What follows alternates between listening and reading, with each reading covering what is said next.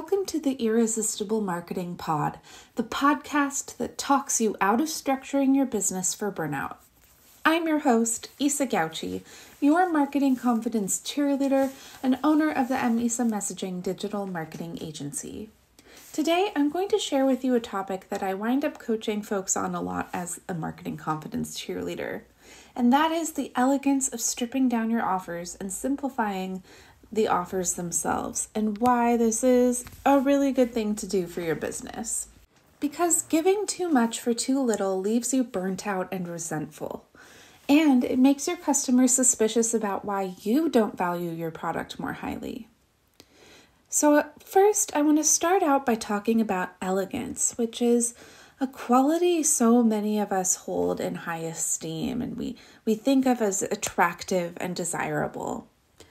So let's really think about what elegance is for a second. Let's even play a word association game. So when I think of elegance, I think of words like beautiful, high-end, high quality, luxury, aspirational, desirable, lustworthy. And I really wouldn't mind my business offers being thought of like that. Would you? Are there a few in there you'd like people to attribute to your offers? I'm betting there is. So why do we find elegance so desirable and admirable and interesting and satisfying? Well, here's what I think of when I think of elegance. I think of everything working in harmony towards one sparklingly, strikingly unified vision, like a symphony or a perfectly choreographed routine or an exquisite evening gown. Each element is intentional. There's not a thing out of place, and it's bold in its simplicity. You might say that elegance actually requires simplicity. Coco Chanel once famously said, "Before you leave the house, look in the mirror and take one thing off." She also said, "Elegance is refusal." And I say the same thing applies to your business and your offers. So before you launch or relaunch that offer, take in the whole picture. See what you can subtract. Keep it simple, keep it elegant. Ensure what stays in is streamlined, polished, and incredibly high quality. And now, this sounds like common sense, but it's actually harder for many entrepreneurs to do than you might think. Because if we're feeling insecure about money or even the value that we bring to customers, most of us are tempted to start adding stuff in. Work more for less. Give endless freebies and extras and discounts and sales and lower and lower and lower and lower the price of that offer and throw more and more and more into it. And though it feels counterintuitive, the move is actually to offer less and get better at offering it. I can't tell you how many folks, myself included, learned this lesson the hard way. And if you don't want to be one of the hordes of us that learned this lesson the hard way, keep listening. I'm going to talk you through 6 reasons why less is more with your business's offers. So number 1, you're going to have a hard time tracking and maintaining zillions of offers. So we're going to talk first about whether your structure of your business is offering too many different things. You've got too many, many offers. So if you have a ton of offers, it's a lot of work, not just delivering them, but keeping track of them and maintaining them and keeping them up to date. Believe me, I know, because I started out with like 36 of them, and that's why I've narrowed it down to 4. So anyway, now, it's not just servicing those offers that you're going to have to be delivering on. It's also maintaining and updating your sales page for each and every offer. It's also updating your homepage or any hub page or any other page on your website that mentions or links to the sales page for each offer. Every time the sales page needs an update, so do all the other pages that it's mentioned on or linked on from. You're also going to have to keep track of your pricing, payment processor, available payment plans, expected monthly recurring revenue, etc., etc. You're going to have to keep track of and update and maintain terms and conditions and contracts for each offer. You'll have to segment your email list, especially if the customer for some of your offers is absolutely not the customer for others, because if you're sending, you're just blasting your whole email list with information about offers that they're just not in the market for, you're going to get a bunch of unsubscribes, or people are going to decide your newsletter is irrelevant and not open it. So you're also, with a lot of offers, going to have to keep track of and maintain and update the upsells and downsells to match each offer.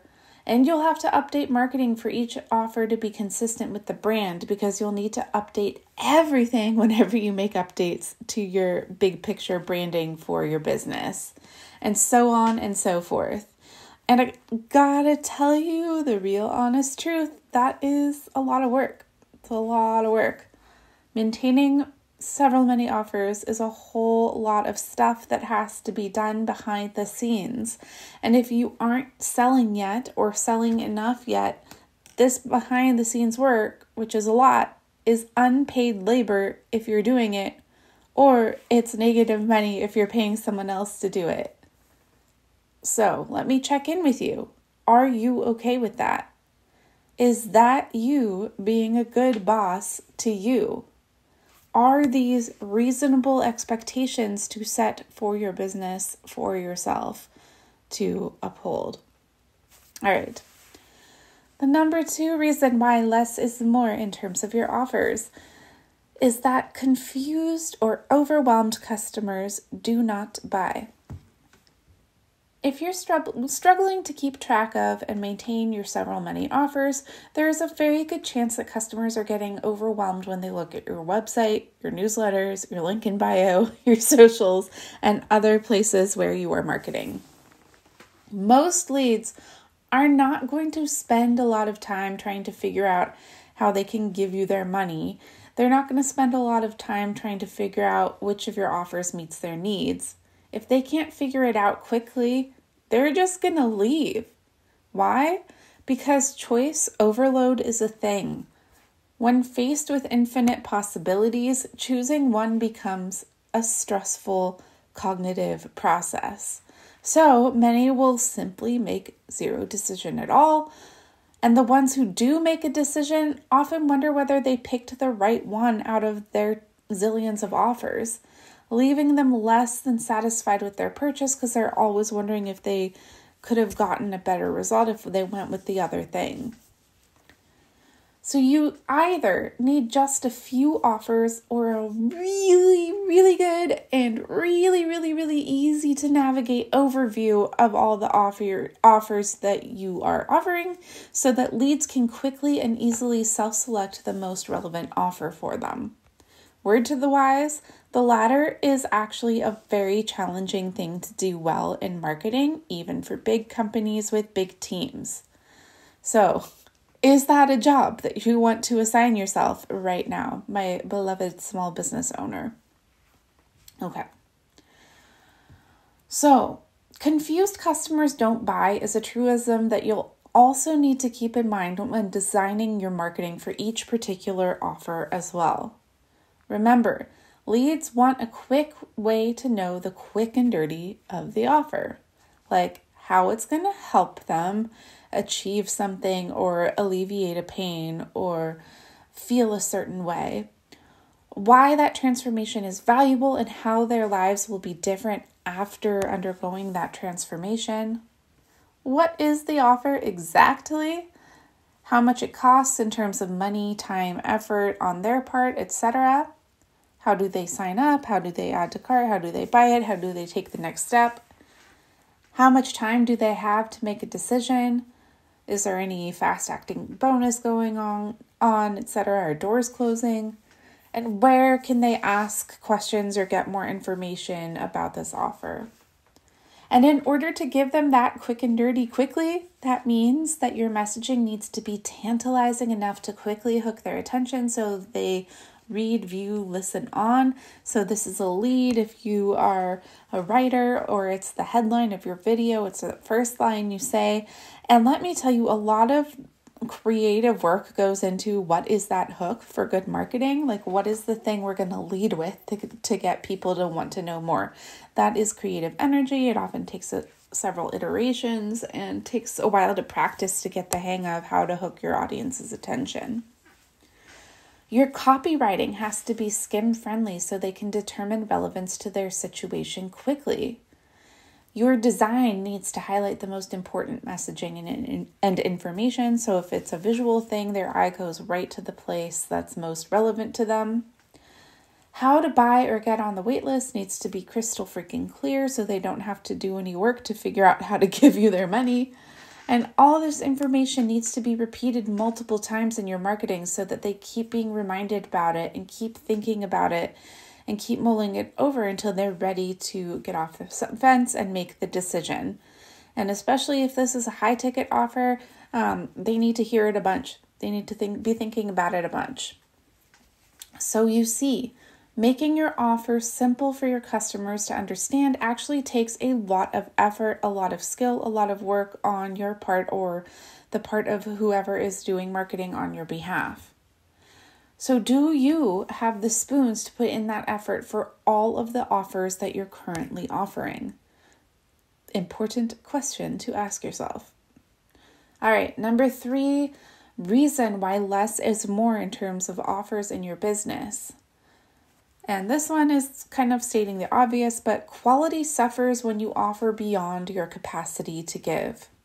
If you have more offers than you have the capacity to serve, or if there's more in that offer than you're being compensated for, your customer will not be receiving a high quality, top-notch experience. There's just no way around that because you cannot give beyond what you have available. Because if you try to give beyond what you have available, you'll have to start cutting corners, and you're likely to deliver way later than you thought you would and way later than your customers were expecting you to deliver.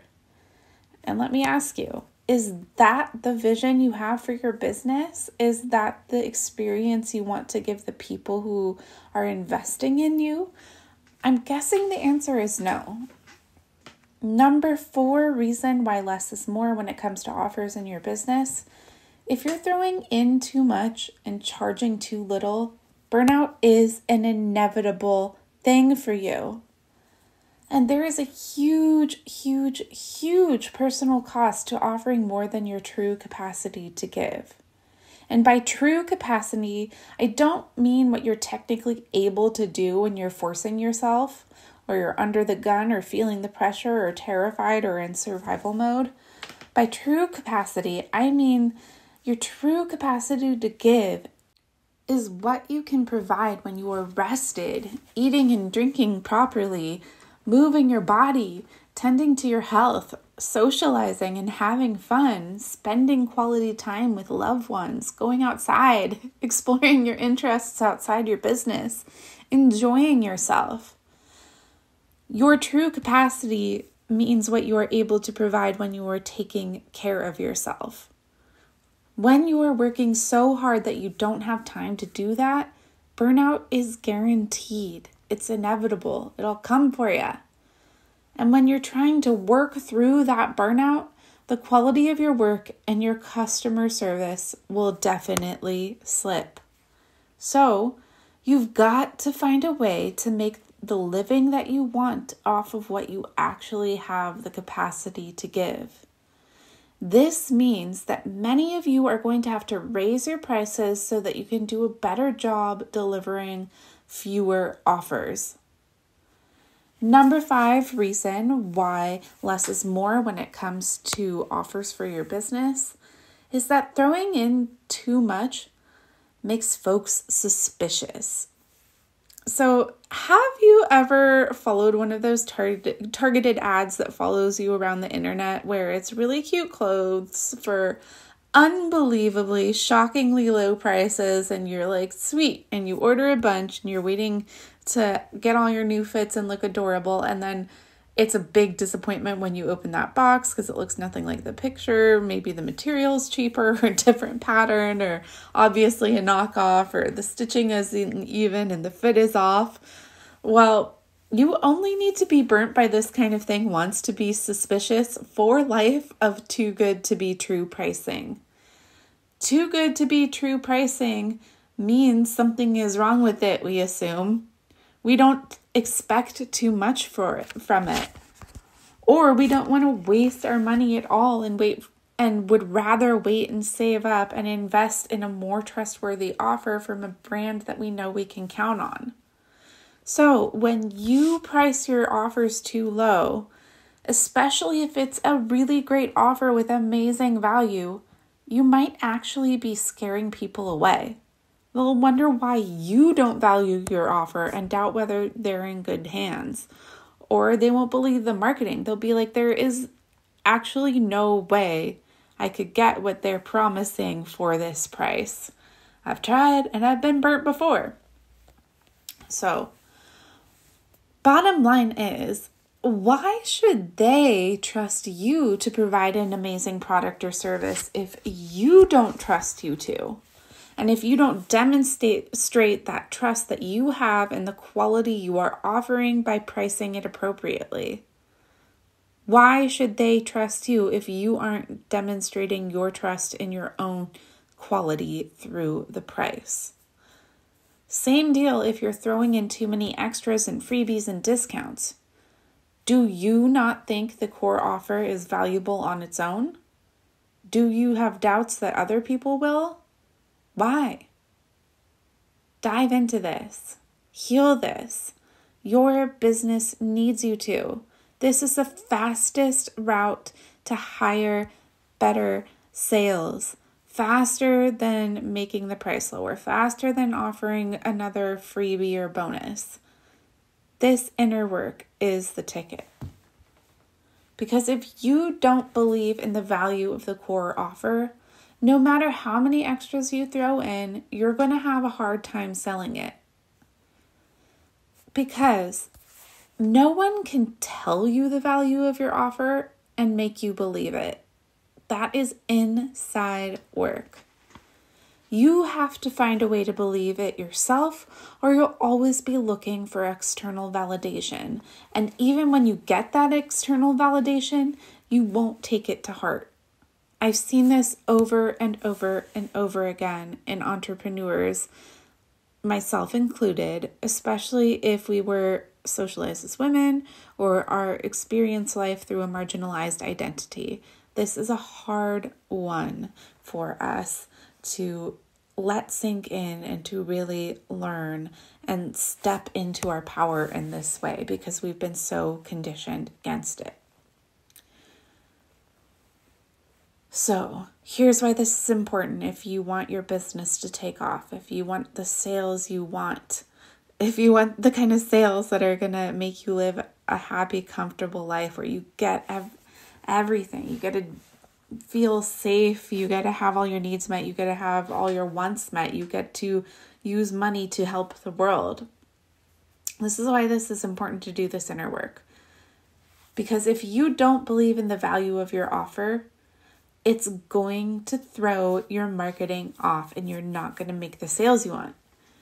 Even if your higher self, if you know that clean, clear, spiritual part of you knows how amazing this offer is, but you have a really loud inner critic, your self-doubt is really there, you're really feeling it, you're getting going down anxiety rabbit holes. If all that's clouding your feelings about your offer, your belief in your offer and the value it brings to your people and the world, then your marketing becomes about getting validation rather than giving value to your people. And marketing that becomes about getting rather than giving doesn't tend to work out well. Because every time you put out content or ads, you'll be obsessively checking engagement and comparing your stats, hoping someone else will give you permission to value your offer enough to not have to go so overboard with what's included in it and undercharge so much. Every bit of marketing you put out there has high stakes when you haven't done the inner work to build belief in your own offer, which puts a lot more pressure on any interaction you have with potential customers. Even if you're giving them helpful how-tos in your marketing, you are wanting emotional labor from them in return, in addition to wanting them to buy.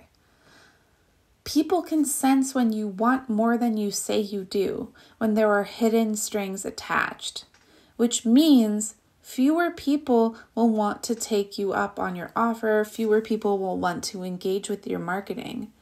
And then when that happens, you'll doubt the value you're bringing to the table even more.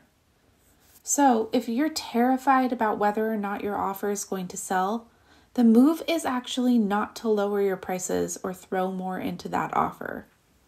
The move is to explore that terror. What are you really afraid of? Why?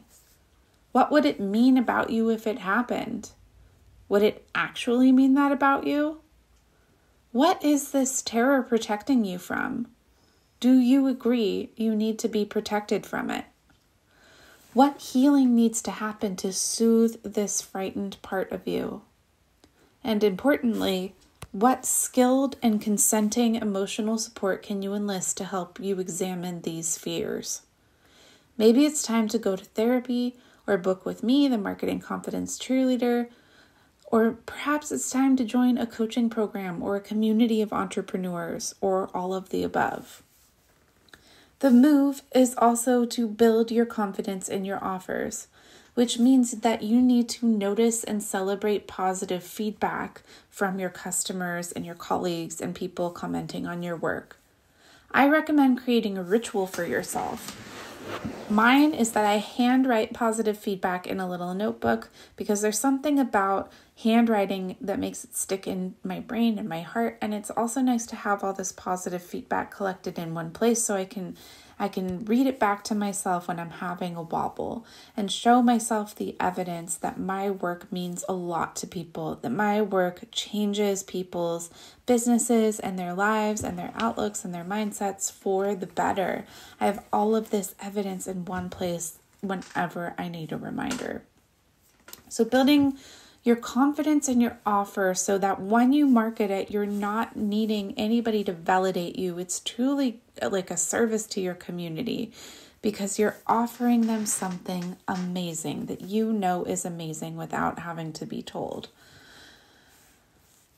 To build that belief, you're going to need to own your medicine. You're going to have to note transformations and how this will change your clients' lives and the people and communities around them. And if it hasn't happened yet, you need to imagine, you need to daydream, you need to think about what this is going to do for people, what you want it to do for people, for their communities, for the world. And you need to give yourself credit for your qualifications to provide this incredible offer. And yes, I do mean formal training and certifications if that's part of your experience, but that's not the only thing that makes someone qualified to do what they do. It's your time practicing, it's your time experimenting, it's your time learning on the job or from your own lived experiences, etc. How are you the person to deliver this incredible offer? Give yourself credit for those things. It's also important when building confidence in your offer that you rest, eat, drink, make merry, and otherwise take really good care of yourself so that you have the emotional resources to be able to be vulnerable, put yourself out there and share your offer with the world in as bold simplicity and elegance as it deserves.